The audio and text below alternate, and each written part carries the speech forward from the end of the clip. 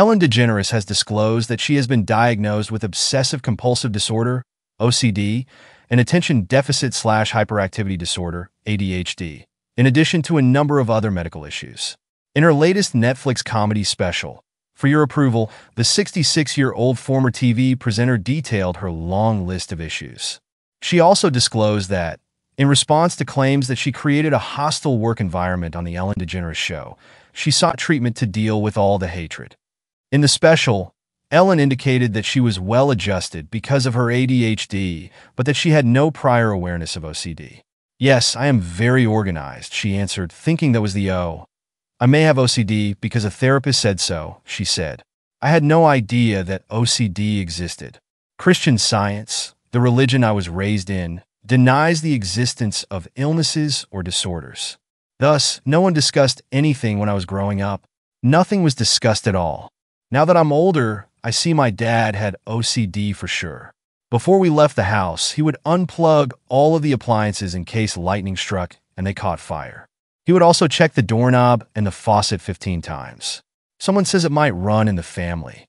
Ellen disclosed that she had asked her 15-year wife, Portia de Rossi, if she thought she had OCD, and she had received a positive response.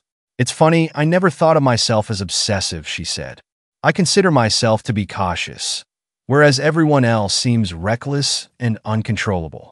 OCD, or obsessive-compulsive disorder, is a common mental illness that causes people to have thoughts that are uncontrollable and to behave in ways that are difficult to manage. The site claims that while it can afflict people of any age, it typically manifests in early adulthood.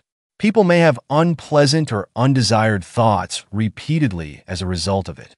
Compulsive conduct refers to repetitive actions or ideas that a person engages in repeatedly in an attempt to cope with obsessive thinking. Treatment options for this ailment are mainly limited to psychological counseling or medication. Ellen focused on her ADHD, a long-term condition that impacts an individual's conduct and is marked by persistent symptoms of hyperactivity, impulsivity, and inattention. She shared that she found it difficult to keep herself from becoming sidetracked.